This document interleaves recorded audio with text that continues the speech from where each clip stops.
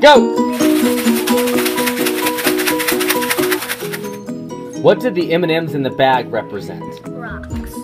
The M&Ms represented the rocks. And when we shook them up, what did we see? We saw weathering. We saw weathering. Why? What did it look like? Because there were some bits of the rocks separating from the M&Ms. Okay, where do we see the weathering? Where, right here, where all the rocks broke down. When the M&Ms broke apart, what kind of weathering was that?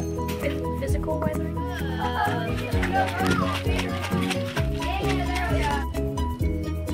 When we added water to our bag of rocks, what were we seeing?